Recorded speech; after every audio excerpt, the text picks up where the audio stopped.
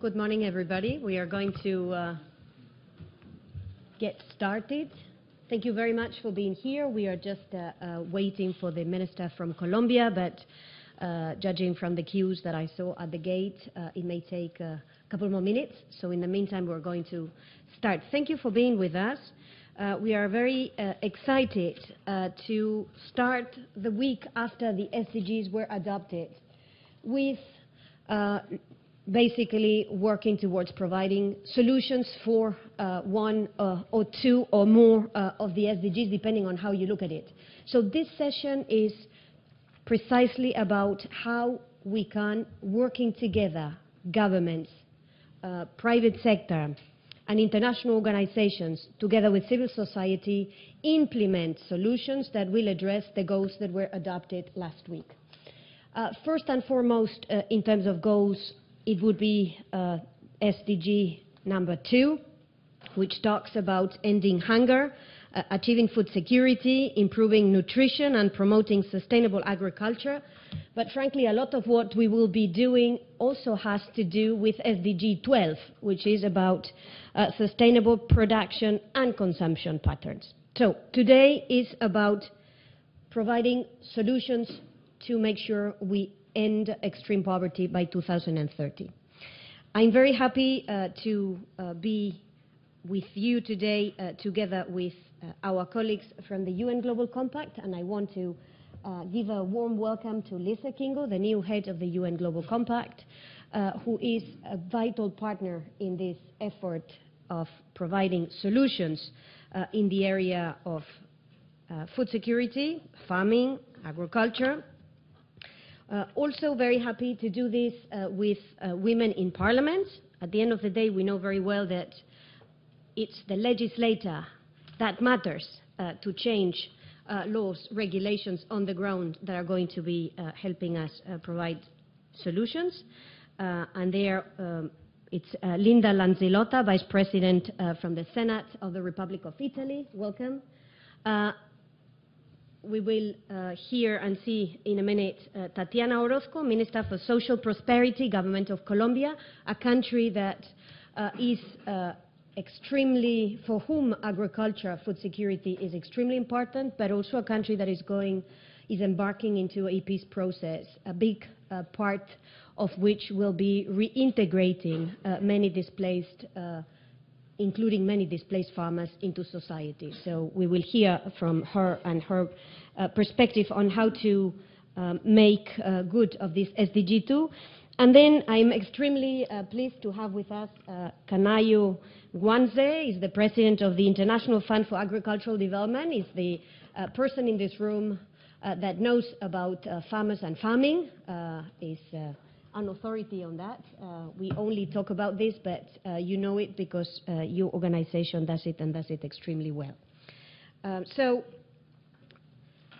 in this session, what we are going to do is we are going to look at how governments are getting ready to implement the Sustainable Development Goals, how international organizations can support in governments implementing those goals. We are going to look at the perspectives from the private sector, how the private sector in its different manifestations, the big, the medium, the small, those that set standards in agriculture or agri-food, those who certify for those standards, those who audit those standards, can contribute to the sustainable agricultural practices.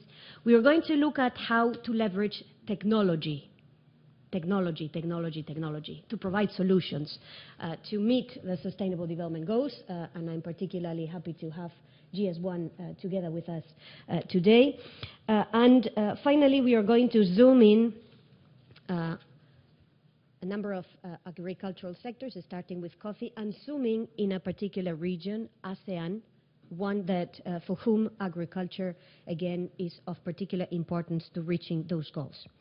So without further ado, I'm going to give the floor to Lisa Kingo.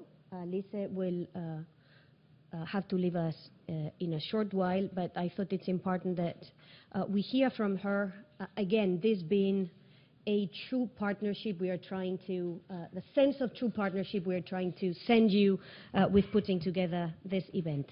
So, Lise, the floor is yours.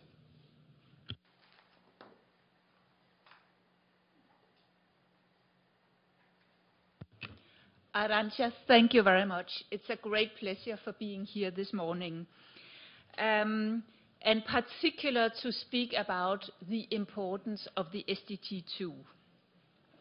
I believe there's no more exciting time to be working with companies large and small around the world to make business a force for good.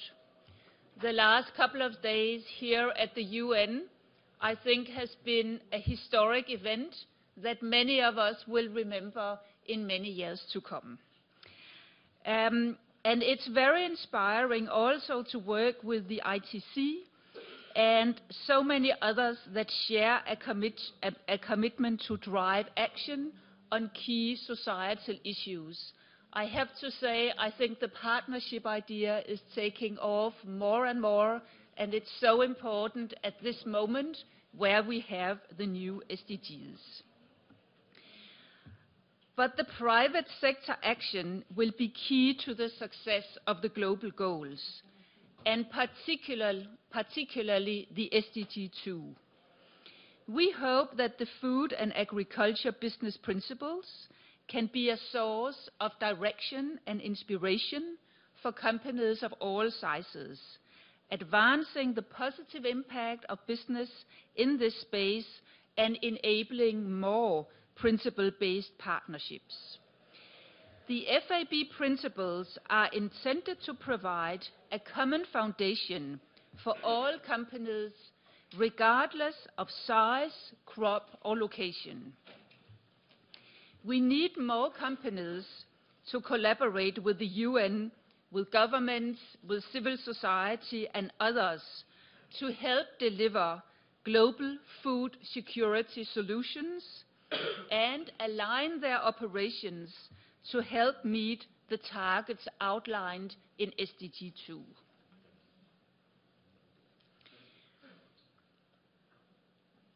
All the SDGs put people at the center of development and hopefully will spur inclusive business efforts, which will be so important to bringing many more small farmers into the value chain.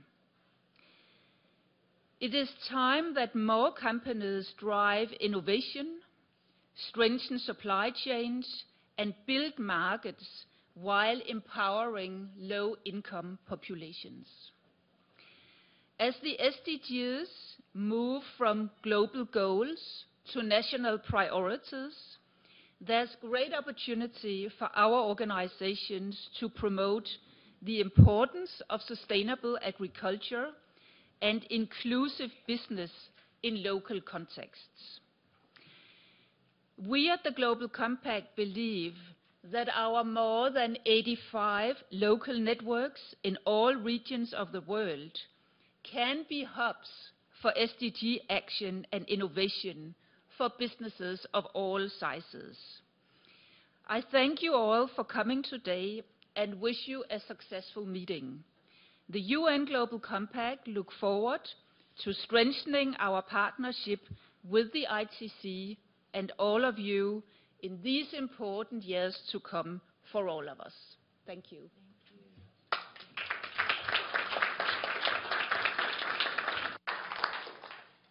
Thank you, Lise, and welcome to Tatiana Orozco. It's very difficult to beat the U.S. president when he arrives in this house. He has president, so he made Tatiana wait, but luckily she is with us. Tatiana is the Minister for Social Prosperity in the Government of Colombia. Tatiana, before you arrived, I was mentioning that agriculture, food security, SDG 2 is extremely important for Colombia, that we are very eager to hear what Colombia is doing to get ready to implement the Sustainable Development Agenda, but there is also a dimension that is the dimension of the peace process that Colombia is embarked upon, in which a big part of the answer will be bringing previously displaced farmers into the mainstream. I can see that you're wearing the peace symbol from President Santos. So without further ado, Tatiana, the floor is yours. Much, and again, sorry, but as you mentioned, President Obama was coming in, so we the people have to wait. Good morning to all. Please allow me to frame this dialogue in the current situation that Colombia is having nowadays and give you some information that will help you understand the depth of Colombia's commitment to the Sustainable Development Goals and how seriously we are taking the blue numbers model. Colombia, just to frame a little bit, Colombia in terms of size, it's about twice the size of France and close to 3 times the size of Germany.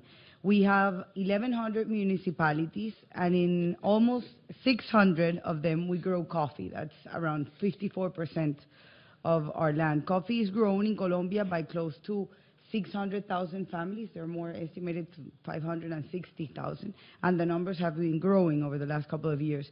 And coffee has been the largest employment generator and contributor to the rural GDP. As you well know, we have faced very complex civil conflict that has lasted for more than 50 years, and that is one of the main reasons that President Santos has embarked himself and the whole country in this peace process, because we believe that when we achieve when we get to the end of the negotiations, we will have some framework that will allow us to continue and to broaden the work that we have done in the rural areas of Colombia.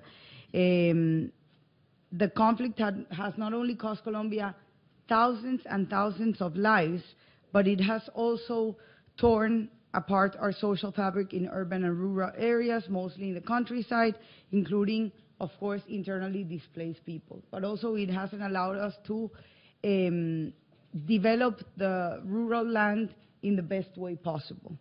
In the economic front, this has cost us, some people estimate that when the conflict is over, we will grow from 1 to 2% more. Our GDP will be growing annually from 1 to 2% more, depending on the studies that you look into.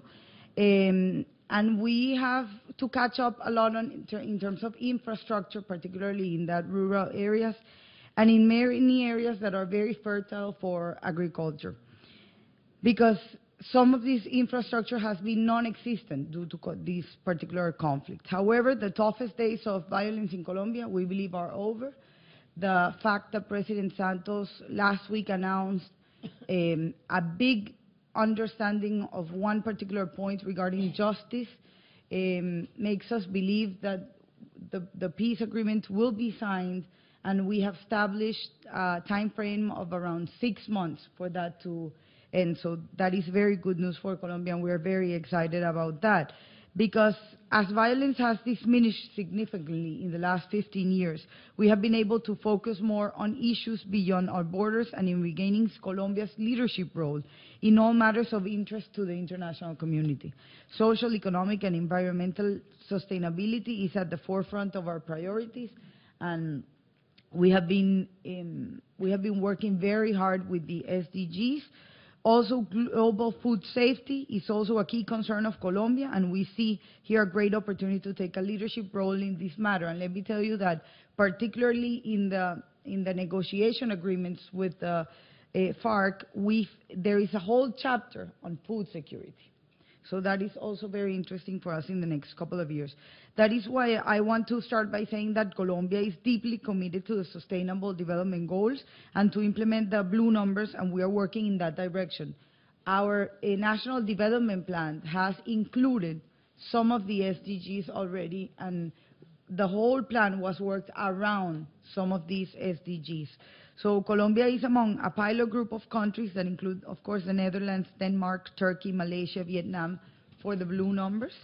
At the same time, to date, well over 40 large multinationals have publicly committed to improve their sourcing practices, including by using voluntary standards in their supplier relationships and to source significant agricultural raw material inputs sustainably in their coming years. All these countries are using the blue numbers to establish greater competitive advantage in the global marketplace for the various commodities they produce and handle. In Colombia, particularly, the community that is starting to implement this model is the coffee growers. Hence, the task is being addressed by the national government and the National Federation of Coffee Growers of Colombia, whom we have here, the maximum representative of this institution here in the U.S., Mr. Juan Esteban Orduz, and he will explain the details in a few minutes. However, I do want to state two things. First, that no other country, we believe, or organization has advanced more in the implementation of the blue numbers than Colombia or the FNC. That's what we believe. I don't know, you can talk me into changing my mind. And that is very important because of the magnitude of the uptake of blue numbers by FNC, which is significantly larger than the other pilot countries. We believe there is an opportunity for demonstrating competitive advantage tied to the knowledge and understanding of each individual farmer, and it has been enhanced by this. This is not a claim that any other country will be able to make in the near future, because it will take them, we believe, some time to ramp up to the tens of thousands of actors that FNC has already introduced to the system. And because we are part of the members of FNC, but we are not FNC. As a member of government, I would like to congratulate in this particular group the effort that the FNC has been made for this to be able to happen. No other rural organization in the world that I know of has the level of information and the capacity to implement actions on the ground as the FNC has. This model, which we support deeply, will allow us to continue establishing and maintain competitive advantage by leveraging on the values embodied in the SDGs. It links the prospects of the future we want directly to the measurable betterment of individual farmers and the communities and markets that they represent or work with. Thank you very much for this opportunity, and now I give the floor, if I may, to Mr. Orduz. He will explain the model that he has been implemented in Colombia. Thank you.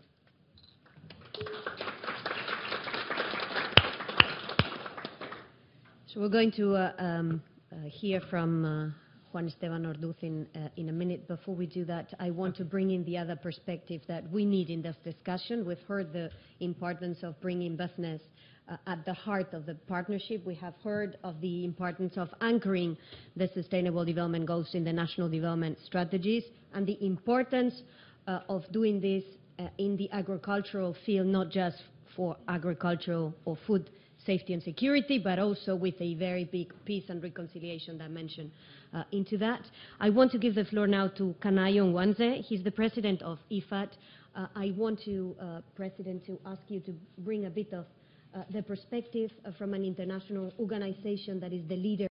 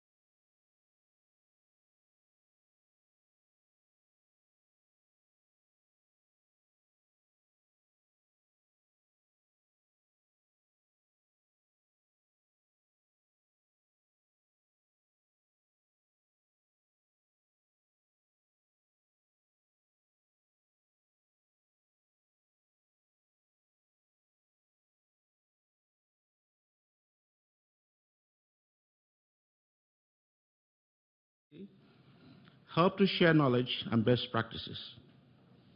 We broker relationships, as you can see from what has been said today, among governments and private sector, smallholders, to make everyone's needs are met. Now, partnership is not exactly a new idea. That's why we need to breathe new life into the concept to achieve SDG 2. Although partnerships is not new, it depends on how you do it. So we can create a platform for partnership that is totally new by seeing it from a new light. So it's not a negation of the old forms of partnership. It's basically doing partnerships from a new perspective. So innovation must apply both to what we do and how we do it. In Nepal, let me just give you one example. IFAD is working with the government and Intel Corporation to improve crop yields of small farmers. Now, what are they doing? They provide small farmers with access to laptops or mobile devices with specialized software. Now, and with this technology, farmers themselves can match soil chemistry with seeds, with fertilizer, pest control strategies. Farmers who never went to school. And as I always say, farmers are not stupid. They will grab opportunities when they know they can make money with it. Now, these types of innovative approaches demonstrate how technology can benefit smallholders and help them improve the running of their businesses. And all forms of agriculture, farming, whether it's small-scale fisheries, agriculture, crop husbandry, and the rest of them, is a business. Because basically, every farmer wants to make profits. It's a matter of scale. Let me not suggest that IFAD has all the answers. No, far from it. This is precisely why we as an international community, multilateral agencies, private sector, national governments, and civil society need to work together. Our experiences have been generated not because we are IFAD, but because we are able to work in partnership with prime ministers as well as with rural communities in their villages. Now, during the course of this session, I hope that our speakers can lead us more deeply into how governments, businesses, and farmers can build more innovative partnerships, not just for the sake of achieving SDG 2, but also for enabling success in all other SDGs as well, but more importantly for the benefits of rural populations in the developing world. People, thank you.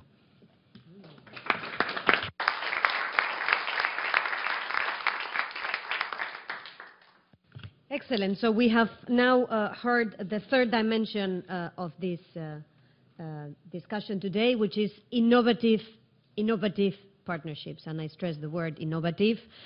We are little by little discovering this innovative partnership that we are launching today called Blue Numbers, but we are discovering this in the course of this conversation, more to come. We are now going to zoom in one particular commodity in which you have a lot of these components, partnerships, important relevance of the commodity for achieving the SDGs, and innovation. And we are going to do that starting with Juan Esteban Orduz. He's the CEO of the Colombian Coffee Federation here in New York. Juan Esteban, tell us a little bit how you are doing this working in partnership, innovating in the sector of coffee. Okay, thank you very much, and good morning, everybody. My first question is, who do I tell when to change the slide? Okay, good. Okay, let me start by saying that Colombia is very committed. The minister said, Mr. Orozco said, Colombia is very committed to the SDGs, and we've been working on this Blue Number initiative. And inside the federation, can we move to the next one? Okay, let me give you. No, number 3. Yeah. Let me give you a little overview of Colombia's coffee landscape. The first thing to say is, as Minister Orozco mentioned, and I would repeat that, the impact of coffee in the rural GDP of the country is huge, and country is the biggest employer in the countryside of Colombia, coffee. The second thing is Colombia's coffee is present in close to 54% of the municipalities of the country. If you look at the map of Colombia, you will see that you can kind of divide it into two parts. One is from the Andes entering Colombia, opening into three mountain chains. And then you have the southeastern part where most of the conflict has taken place, or a big part of the conflict is not very developed. There's not much coffee there. And that is to underscore that coffee is not only in 54% of the municipalities of the country, it's also present in the municipalities, in the part of the country where 95% of the population live. So that makes it very, very, very important in terms of the social fabric and social impact. Next, please. I just want to underscore something quick, which is most of the coffee growers in Colombia are very small, between 0 and 5 hectares. And that again tells you, gives you an idea of the impact of coffee in the countryside of Colombia. There are some studies that show that in areas where coffee was present in coffee growing areas, the depth of the conflict was lower than it was in other parts of the country. Next, please. So what is the federation and the Coffee Growers Federation? The Coffee Growers Federation is a private, non-profit organization. We work very closely with the government. In fact, and we do lots of social investment, and we invest public funds continuously and significantly with the government, so work very closely with them all the time.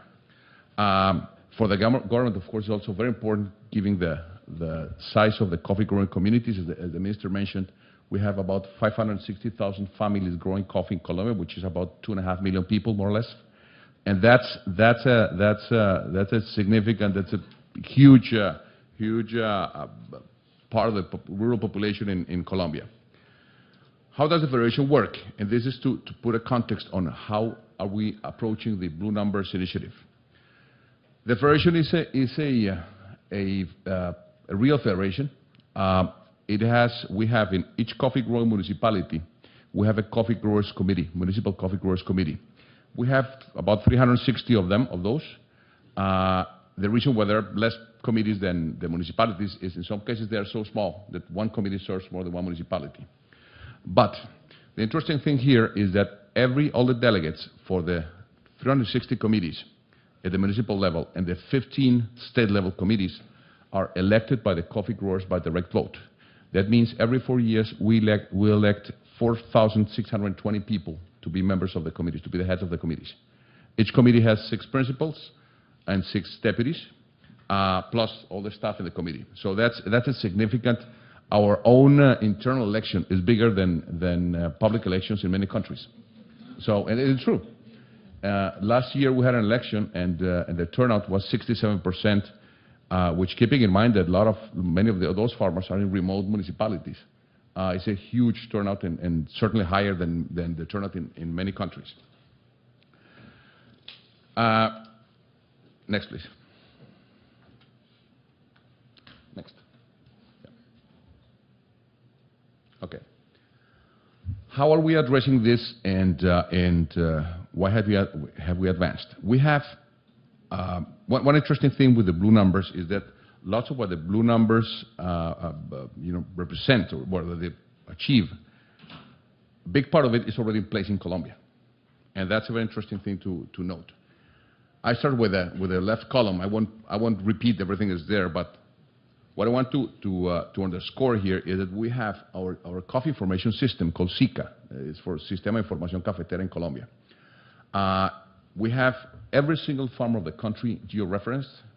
We can tell you, we know how many trees they have, which varietals, how many people live there, the level of education, the services they have. Do they have aqueducts? Don't they have electricity? Don't they have education? All those things we can tell, and we use them to help work together with the government in all the social investment projects, but at the same time to help the coffee growers improve the quality, improve the sustainability practices, and all the things that may be useful to them. Some tools that we have for that, I jump to the right column, is, first, we have the extension service. We have 1,200 agronomists that go all over the country. Each one of them has their car, their motorcycle, computers, and they go all over the country. They visit the farms, and they work with the farmers in helping them best practices, management, fighting against diseases that the coffee may have, and so on. This is very important because that has allowed us to keep a very healthy coffee sector, but also requires a big effort in terms of having all this infrastructure in place. One other institution I want to mention, part of the federation, is Cenicafe, which is not mentioned there. We also have one of the best research centers in the world in terms of coffee. We have more than 80 researchers, about 20 plus are PhDs, working just on coffee, with different aspects of coffee, from productivity to the scientific part to all those things. So, next please. Okay. So this is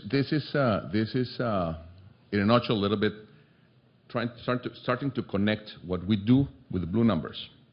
One of the key things that also help, one of the key goals that we achieve with all this information and policies is that consumers are every day more sophisticated, and they're looking for traceability. And this is to say that the blue numbers, and this is a point I want to illustrate here, is blue numbers are not just good for communities, society, and the environment, they are good for business. And we have the SICA, which is not that far away from the blue numbers, and it really works very well for business. And I have, for instance, Keurig here sitting with us. We do lots of work with them, with many coffee companies all over the world. And as consumers are looking for more traceability to understand where the products come from, what they're drinking, what they're eating, it's very important to have all these things in place. So what do we do? Next, please. On one hand, we have what the minister mentioned in advance, and I'm not going to stop much here. Since the conflict in Colombia has affected mostly the countryside, the coffee sector is playing a key role.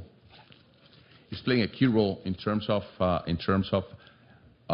helping bring peace back to Colombia, or helping the government implement all the policies to make a sustainable peace, good sustainable peace in Colombia. But it's also a very good commercial strategy, where I was mentioning before. To put somehow, not repeat what is there, when you work, for instance, with a connection to clients and consumers, what does that mean? That sounds very, like out there, ethereal. It really means that, for instance, small communities, consumers want to buy coffee from small communities, and they want to have the information. Or in many cases, so we can track the information to what they're doing, track the values behind the coffee, track what is behind the cup of coffee that they're drinking. And again, as I said before, this is good for all purposes, but also good for business. In many cases, those communities produce very small quantities, so that has developed us this strategy to reach out to small market niches that are looking for for coffees with certain values behind them, and those things are very useful, and consumers like to pay for that. Next, please.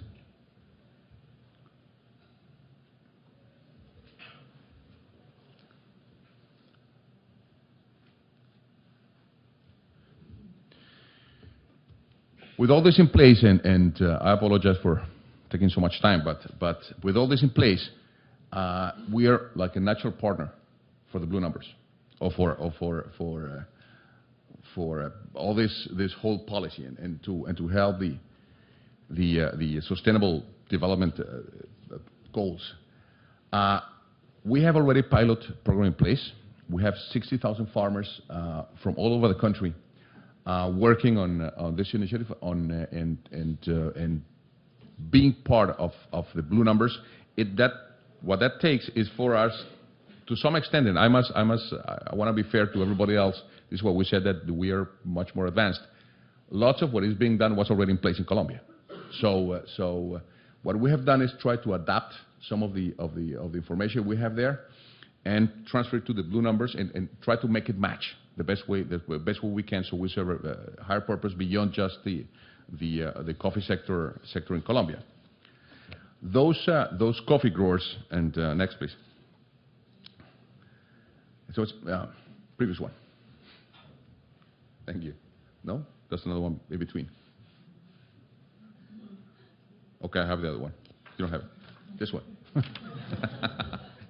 No, those coffee growers. One thing we made a point to is make sure that they were all over the country. We didn't want to concentrate the whole thing in one region. We have the coffee growers with the blue numbers all over the country, so we can also at the same time test how, in practical terms and being very blunt in business terms, how useful this is. As I was saying before, and just to wrap up, remember the Federation is a non-profit, but we are at the same time the biggest exporter in the country. So we need to take care of business. At the same time, we take care of everything else. And if one is to draw one conclusion here is I think that the Blue Numbers initiative, as I said before, is very good for all the sustainable purposes and food security and all those much more altruistic purposes. But also it's good for business, and the private sector should be very much involved with this. Thank you.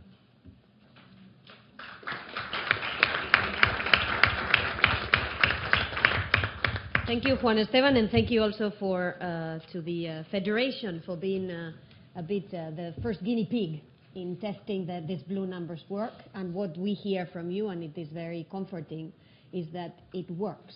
And it works it works for the farmer. And that it's very important that it works for the farmer, because it's the main stakeholder. If the main stakeholder is not on board, it's no use. It works for the buyer who wants to purchase maybe from this farmer, but it also works to build trust with the consumer, a very important dimension. I want to thank Ana Paula Tavares, who's the interim president of the Rainforest Alliance. And in order to give you 2 seconds to see what is going on at the moment, I'm going to jump you and go directly to Alfredo González, if you allow me. And like this, it's another one that was blocked by President Obama on his way out, presumably. So Alfredo is the Vice President of Business Development for Control Union in the U.S. Control Union, for those of you who don't know it, is a third-party auditor for standards. And what we want to hear from you, Alfredo, is how, from the Control Union's perspective, we can include farmers and small and medium enterprises into this sustainability path. Alfredo. Just let me give a little bit of intro about Control Union. We were founded in the 1920s. We specialized in the fields of inspection, verification, certification, control, and analysis of agricultural and processed agricultural products. We are present in more than 70 countries and have more than 100 offices worldwide. Next, please. Why are we here? 15 years ago, we started with our certification services. We grew from just being an organic certifier to having today more than 200 different products of certification programs. We cover almost all of the crops, livestock, forestry. We certify in the 5 continents. We are directly engaged with 7,000 farmers worldwide where we hold a contract, and indirectly, but with a very close reach, farmer associations. Maybe the farmer association is our client, and the members of the associations are not considered our direct clients. But if we add all of these farmer groups that we work with together, we reach over 1 million farmers. And these farmers would be rather easy to include on the blue numbers for us. We also work with food companies, with very large companies that have large agricultural supply chains and we're currently helping them. So if these companies would like to jump into the blue numbers, it would be also kind of easy for us to help them. How do we do this? We have more than 1,000 people going to the meeting farmers and processors on a daily basis. So we say we have the boots in the ground. So we are every day on the farms, talking to farmers. So we have knowledge on what are the farmer problems, what are the problems of the region, what improvements need to be done. Then why it is important for a farmer to have better practices, to improve their practices? Why should a farmer be certified in a good agricultural practices program? Why? Because the farmer, it increases the productivity and it reduces the production costs. I always remember when we started in 2002 with Christian, with Global Gap, and we had the first trainings for the farmers, and they say, why are you requiring all of these? Why are Europeans, why are the supermarkets requiring all of this information? And they were a bit reluctant to adopt the good agricultural practices. But after 1 year, I mean, I was just receiving a lot of calls from my office. Thank you very much, Alfredo. I mean, it was a very good decision for us. We have improved our productivity. Now we take decisions with information. And what happens with farmers is that usually they take decisions without having the information and without analyzing what's happening into the fields. Good agricultural practices also help the farmers to gain market access and to gain the loyalty of the final buyer. And that's very clear and very important, because nowadays you have the final buyers, the agribusinesses, the retailers helping and financing the farmers to get certified or to get verified. So that's really important. What it also does, and maybe that's one of the most important reasons on why a small farmer should get certified, verified, is that it benchmarks the practices of the small farmer with a bigger farmer. So that gives the same level of competition. It really makes them more competitive. And what it also does, it makes the regional community stronger, because the small farmers, they all hold the same problems. Most all of the solutions are applied to the same farmers. So that's also really important. Next, please.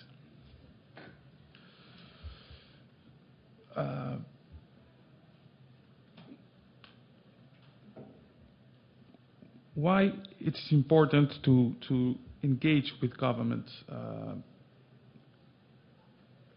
You have it? Oh, you don't have it here. Okay.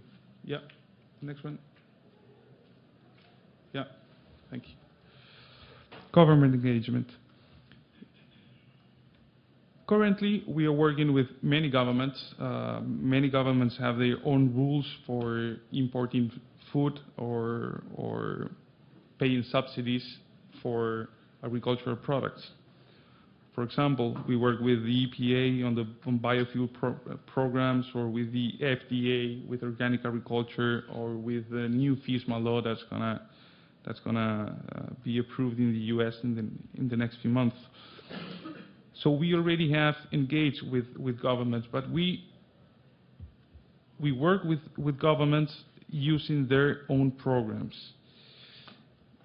For the future and the blue numbers, I think that certification and verification brings a lot of data, and data that the government doesn't know, that is not in the reach of the government. So if we can work together with governments, I think we can have a lot of information that is in the interest of the government. We can identify different problems in different regions if we work together. When we conduct our assessments, we can find, for example, that the last one I can think of is there was a coffee disease, a very bad coffee disease called Roya. Rust, yellow rust. And Colombia was not affected, but we saw, because we do a lot of audits in coffee in many different regions, we saw that the Dominican Republic started to get hit, Peru started to get hit, that Bolivia started to get hit, but we didn't communicate this to governments because we didn't have the platforms. But if we have the blue numbers, I mean, that could have made a difference. Blue numbers impact. Okay. The current situation for the small farmer is that they don't have any access to the final buyer. I mean, if I use an example here, I'll say I'm Peruvian, I'll say quinoa. Quinoa is maybe the most trendy crop right now. It's fancy, it's fashion, but it also has a supply chain. Maybe it's a supply chain of 50,000 farmers in Peru. It's grown in different regions. But if you see the supply chain, you have one exporter and you have 50,000 small farmers that are not linked to this direct exporter. You have one middleman, two middlemen, three middlemen sitting on the crop. So the farmer is really invisible. You don't see the market. The exporter doesn't see the farmer. The exporter that sits 500 kilometers worth of production is done, doesn't know the farmer, doesn't know where the farmer is. So it's very important that the blue numbers make this farmer visible for the final buyer. We need to create a tool whether the final user can search for the small farmer.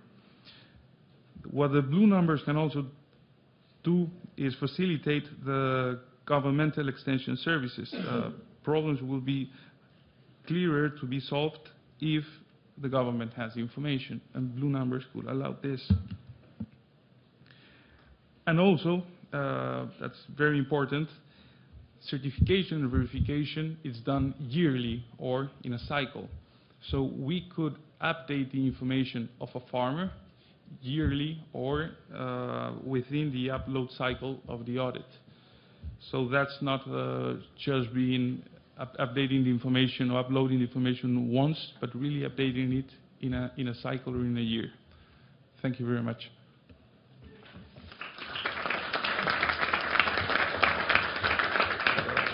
Thank you, Alfredo. Let me now quickly move on to Ana Paula Tavares, Rainforest Alliance. Rainforest has shown that there is no incompatibility between growth and good practices, respectful standards, in particular sustainability standards. Ana Paula. Thank you, and good morning, everyone. Microphone for the speaker, please. Good morning, everyone. We at Rainforest Alliance have been around for close to 29 years, and we're all working to conserve biodiversity and ensure sustainable livelihoods by transforming land use practices, business practices, and consumer behavior. There are about 350 members of our staff spread globally, working with hundreds of local partners in achieving this mission. Next. This is our motto, our market-based motto of market catalyzed conservation, utilizing standards, certification, market linkages, and smallholder focused technical assistance. We have been able to transform the norms and practices of key global commodity value chains, including those of coffee, banana, teas, other fruits. There are about 50, there are really 100 crops. The Sustainable Agriculture Network is working with 50 being more active than not. And today, almost 6% of the world's coffee, 5.5% of bananas, 15% of the tea, 14% of the cocoa are coming from this Rainforest Alliance supported sustainable production covering 3 million hectares of land and impacting, we're working with over 1 million farmers in in agriculture, about 50 to 60 countries. And much of this growth has taken place over the last 5 years. Next. So really the aim here is to support and improve practices on the ground, aiming at healthier farmers and healthier landscapes. There are about roughly 10 principles, and they range from environmental to social issues, economic issues, local law compliance, etc. That then there are about 100 criteria and hundreds of indicators that auditors check when visiting a farm. But you can see here some of these the focused issues on water systems, forests, waste management, housing for workers, protection of biodiversity, health, school, and a number of issues that we are hoping to improve through our work.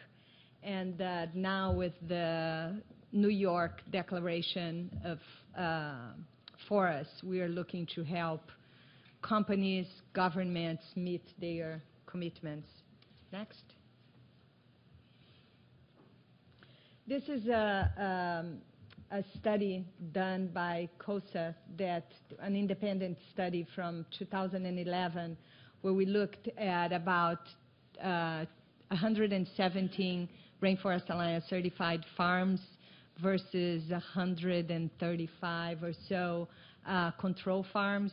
And the outcome was exciting to see that on average yields on certified farms were 70% higher than those of non-certified farms.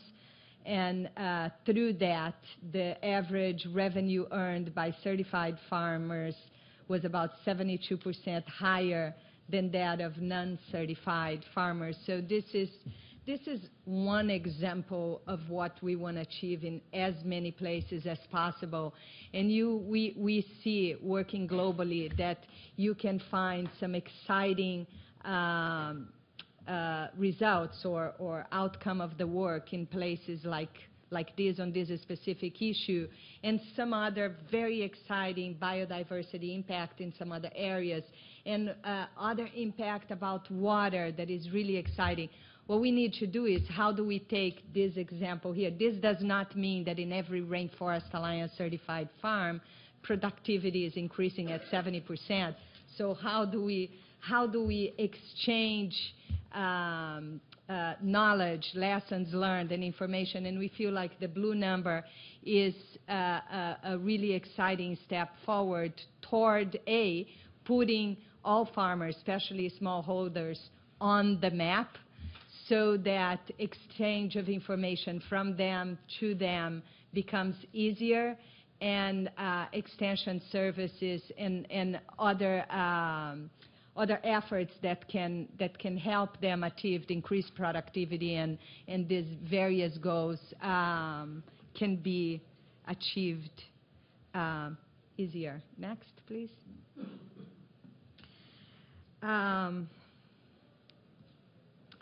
So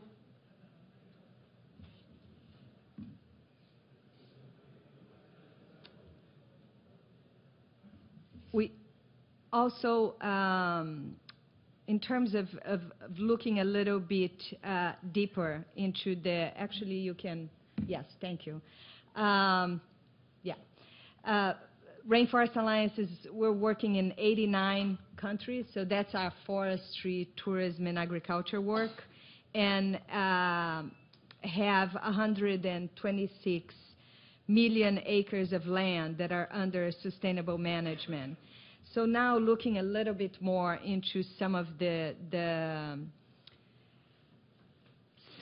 examples, some of what we are learning from farmers, and we hope very much that the blue number will help us with our, so some of what we are hearing from farmers, aging plants or seeing on the ground, aging plants and insufficient basic agronomic practices, unfamiliarity of practices to reduce vulnerability to climate change, difficulty in assessing financial services, lack of strong governance, cooperative structures, business capacity, capital, and knowledge of the market, and inability to compete with local traders for buying crops from their members, and of course rampant spread of crop diseases as you mentioned.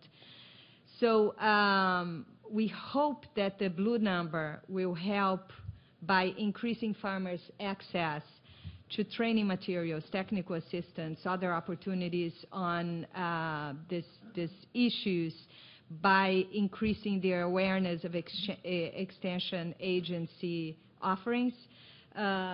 For example, if there is an educational event nearby and a farmer can get something through their phone acknowledging them that there is an opportunity for them to learn that they may find valuable, that's how we are seeing. So the Rainforest Alliance, now we're looking at working in places like with FNC in Colombia, finding how we're already working together, so how this will increase our tools in our toolkit to help farmers and in various places in the world. So right now we're looking where we are going to pilot. We're probably not going to start as bold as FNC with 60,000, but probably with a smaller number, maybe 50 to 100 farmers, just to test and pilot and see how this might work. And we're not sure yet if this is going to be with tea farmers in East Africa, India, China, Argentina, or with coffee farmers in Asia, East Africa, or Latin America. So we're taking a look at that and look forward to working with the UN Global Compact, with ITC, and with all of you on moving this forward and ultimately providing more opportunities for farmers. Thank you.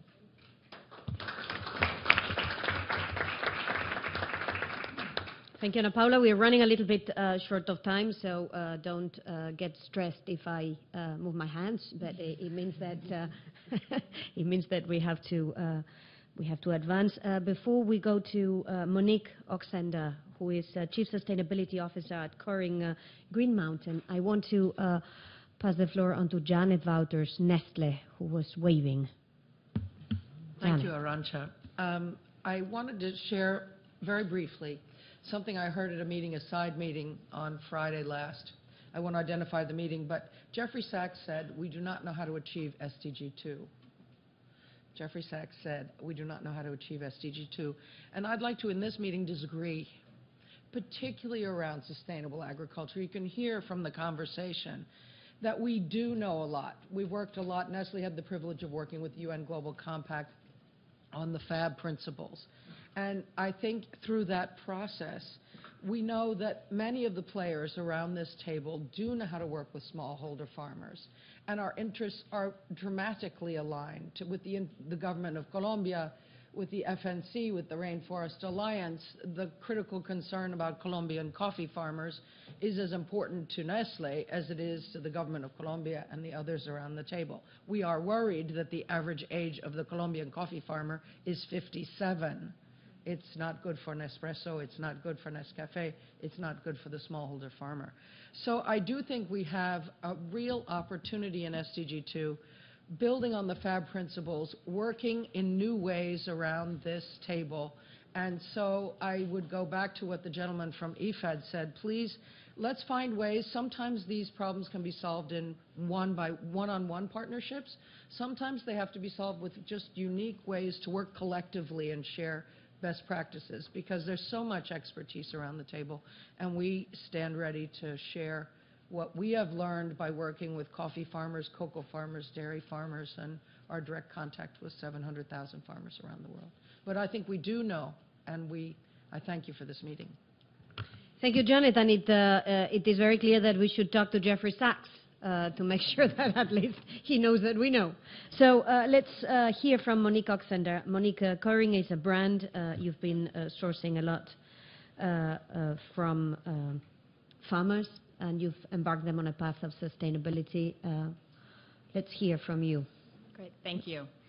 And thanks for having me today. You know, I want to commend the community for adopting the SDGs, but also, and maybe importantly, commending those who drafted the SDGs. I know it's part of the vision for the future to have those SDGs tied closely to core business strategies, and I think that they're well phrased, and I look forward to implementation. So Keurig Green Mountain, formerly known as Green Mountain Coffee Roasters, is on one hand an innovative technology company. We design and manufacture single-serve brewers, so hot beverages including primarily coffee. And on the other hand, we're a beverage company, and we own over 30 brands, including Green Mountain Coffee, Tully's, Diedrich, Timothy's, Van Hoot, and on and on. Those of you who are coffee lovers, which I assume there's probably quite a few in the room, know that coffee is a very personal experience, and you want your coffee. So just as important as our own innovation and our own products is actually the products from what would otherwise be our competitors and are in many cases.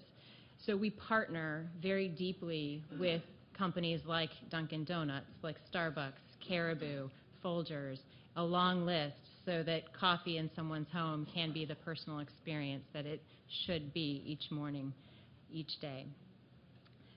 That partnership that obviously needs to play out in the marketplace for us extends to our supply chain as well.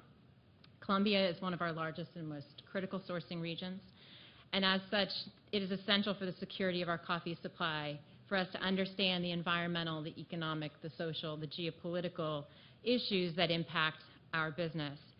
For us, that extends to the livelihood of the farmers that are supplying the coffee. Like many other coffee communities in Central and South America, about 40% of families in Colombia suffer from food insecurity on an annual basis. So Keurig commissioned a study in 2010 to understand the issue of food insecurity within our sourcing regions. That study surfaced very complex and intertwined issues, including climate change, price volatility, poor access to water, historical conflicts in the region, and pests and plagues, as has been mentioned. As a beverage system company that was reliant on good quality, consistent supply of coffee, we knew that we had to address food security across our base and specifically around our Colombian suppliers in order to build a more resilient supply chain and ensure the continuity of the products, such as this one, our Colombia Fair Trade Select. We also knew that we couldn't do it alone. It has been mentioned many times. This is a collective endeavor. And to drive significant change on this issue, we needed to engage stakeholders or partners all across our value chain. We have a long history of impact investment, and I stress the word investment because it truly is an investment in our supply chain, in our communities, more so than it is charity. Certifications and traceability is required, and it's a starting point, but it's not enough. So I wanted to give you an example of what that kind of traceability and transparency can lead to and the power that can be unleashed with good data and good information about your suppliers. We entered into a partnership with Mercy Corps and Café Sur. Café Sur is a coffee cooperative, one of our long-term suppliers in southern Tolima, Colombia, where over half of the population lives in poverty and food insecurity. And food insecurity specifically affects around 70% of the rural population in Tolima. So through this triangulated partnership, we aim to reduce the food insecurity of 1,300 families. So just a starting point, but that's in year one, in 6 growing municipalities by formalizing land tenure, increasing home gardens, crop diversity, and building cooperative capacity. So the program's achieved some primary results. So all 1,300 families 1,300 families have established home gardens to grow fresh food, and 100% of the beneficiary families increase the diversity of their daily nutritional intake. Obviously, this ties directly to SDG 2. Many of those families are now also able to sell the surplus produce, contributing almost a 40% increase in their monthly income. Additionally, the project garnered 128 legal certifications of property rights. Next slide, with an emphasis on improving access to land for women and youth. And this allows them to access credit and additional services to bolster their productivity. Next. It additionally built the capacity of Cafe Sur and municipal authorities so that they could manage water and land resources and provide enhanced services to their members and constituents, like land formalization and agricultural extension. So we're very proud of this project, but there's still so much left to do. Last year, we approached one of our partners, Starbucks, who we collaborate for improved livelihoods on the ground. And through additional funding from Starbucks, the programs be able to expand the number of participants and ensure that the program evolves year over year. We hope to continue and are actively pursuing deeper partnerships in Colombia and beyond to achieve similar and deeper impacts. Thank you so much, Monique. That was very inspiring seeing it from the perspective of the buyer. Chris Jonik, CEO and President of Landesa. Landesa is about supporting land rights, social rights, a very important component for making this type of system work, since this is based on geolocalization. Chris, what is your perspective on this initiative? Thanks, Arantxa. I am so new to Landesa that actually when I got this invite, I was still with Oxfam. So I'm talking with two hats today. But thanks for inviting me, and I'll try to be quick. I can't cut anything, so I'm just going to talk more quickly with apologies to the translators. I could cut a little, but the first comment I want to make is that, and I think this was underscored by the gentleman from IFAD, is that when we're talking about hunger for the SDGs number 2, it's in part about more food and less waste for sure, but what it's really about is access. And access is all about who has the power to get food. And so this, I hope we frame discussions like this really about empowering those that are marginalized and don't have access to somehow get access. And when we're thinking about those that are most marginalized, we have to turn to the rural poor and people that depend on land and smallholder farmers. So I think under the SDGs number 2, maybe the third target is the most important, and I'm just going to paraphrase a little piece of that. The third target, it says that we need to double productivity and incomes of small-scale food producers through secure and equal access to land, especially for women, indigenous peoples, and others. This is really critical, and this is, I will say, my first real comment here goes to land rights, because that's what Landesa is all about. But land getting into the SDGs, I think, is one of the most important achievements of the SDGs. Traditionally, land rights have gone almost implicit or unmentioned. They haven't really come up in this conversation, even though I know that in Colombia, land is one of the critical components of the conflict there for years. Many of the certification schemes just assume that the farmers have secure tenure, but we know all throughout Africa, for existence, something like 90% of the land is unregistered, and many farmers simply don't have secure rights. And if you don't have secure rights, then you don't invest in it, and you don't conserve it, and you don't get the benefits of government services. And so the first and most critical issue, I think, underscoring SDGs 2, or at least one of them, has to be ensuring that the farmers have some kind of security to their land. And that will, we call that a gateway right. It brings all kinds of other benefits. Certainly, it will improve productivity and incomes, but it also, if it's security for women in particular, we know that it improves things like health, education, nutrition, and voice, which is really critical. If you don't have rights to your land, you're often voiceless in your community. And so land rights serves all of those functions. My second point goes to opaqueness, or really what I think Blue Numbers is all about, bringing more transparency to the supply chains. When I was at Oxfam, one of our big campaigns was Behind the Brands.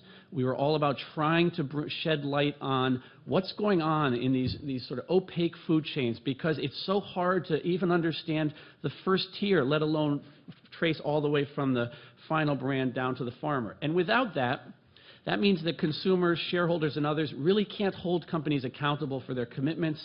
They can't engage effectively around these issues.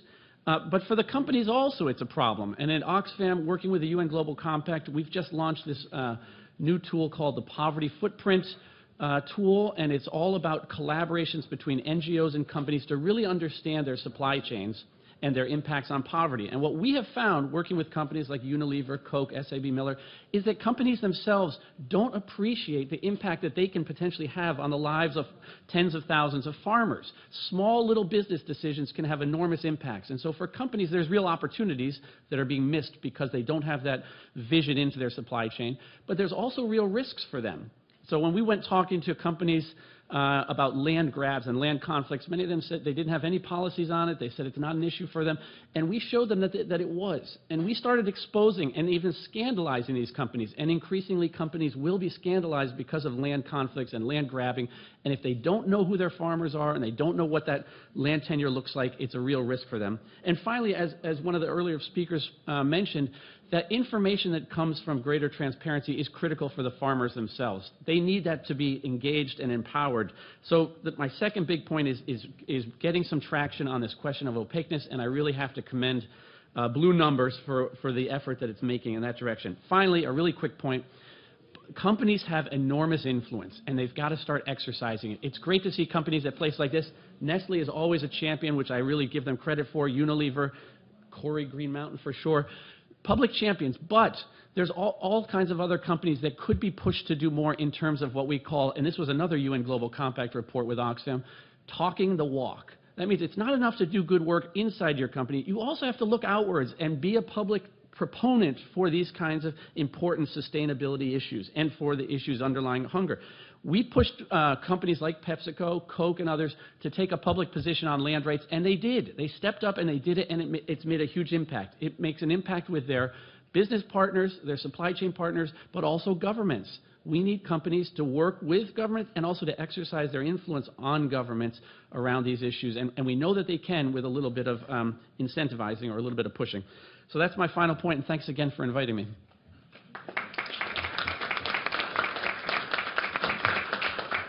Thank you so much, Chris. The good thing about moving from Oxfam to Landesa is that the energy and the enthusiasm and the activism is still there. Now, here comes the technology bit, because for all of this to work, it can only work if technology is supporting the functioning of the system. And for that, we have to thank Miguel Lopera, President and CEO of GS1 Global, who at the end of the day is the guy that is going to make this work. Miguel. Thank you very much, and good morning to everybody. Unfortunately, I worked in technology many years ago, and now my knowledge on technology is limited. I'll try to make my exposition very high level so everybody can understand. So before we talk about Blue Numbers, just some words on GS1, because many of you probably you are not aware of what we do. So GS1 is a global standards and services organization that everybody knows us because our most famous product is the barcode that you find all across the world. So this is GS1. And, but now this was created 40 years ago, and now we operate with 24 sectors, and our core competence is identification, registration, and then the service that we provide, one of the strongest services is about traceability of food and products, which is very, very connected to what we are discussing here. We have over 1.5 million users of the GS1 system, and practically 99.99% are small and medium enterprises. So GS1 is a global federation. We have local offices, local GS1 offices in 112 countries, which is fundamental because when you develop a a global standard or a global service. The technical part is the easy part. The difficult part is to train these 1.5 million people in all those countries. This is why our local organizations are very well trained and prepared to provide education and training, which is probably the biggest challenge that we have in this project. So we are neutral, we are not for profit, and our governance is a general assembly in which we have one representative from every country. So we are not influenced, we are influenced by companies and sectors, but at the end is the voice of these 112 countries, what is important. So next is created 40 years ago, but let's go to the initiative. What is this initiative? We have joined UNGC and ITC in this initiative to provide what we know, which is a global registry for sustainable farmers, with two main objectives. One is to make global food and agricultural systems more sustainable and enable farmers and agribusiness to think and operate in a sustainable way. And at the end of the day, if we achieve that, we will achieve food security, which is our final objective. So next, please. So this was the what and now the how. What are we going to do? What we are building, what we have built, is a registry. And so every farmer in any place of the world, through a smartphone or through a laptop, will just enter into the website and enter very, very basic data. And they can enter very basic data, and if they want, because it's optional, they can enter more information about the product that they crop, and they can decide, my target is to export to Germany. And the system will provide information about all the requirements if you want to export to Germany. What are the global gap certification. So it's going to be an incredible help for all those little farmers to know how sustainable is the way as they are operating. And the very, very important thing is, because this is something funded by the United Nations, it's going to be for free. And I have to say, and I have to thank some of the countries participating in this first pilot. They are already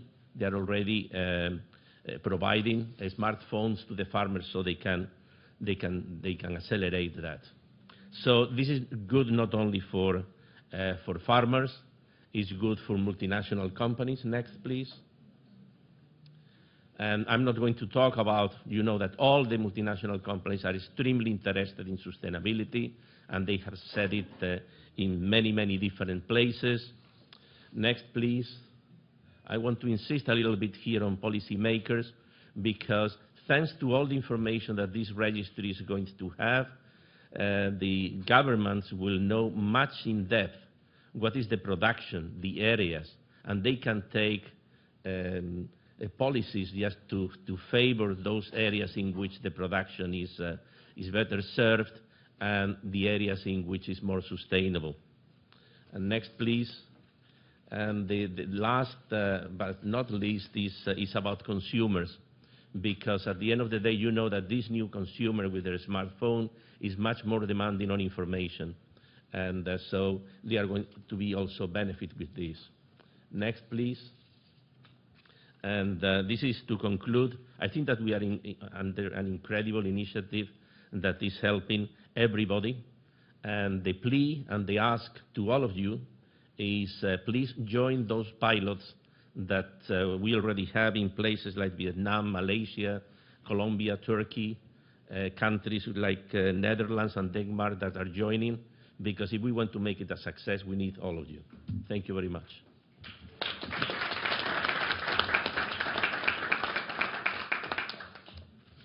And last but not least, Pooban Selvananath. He is the head of the ITC office in New York, previously with the UN Global Compact.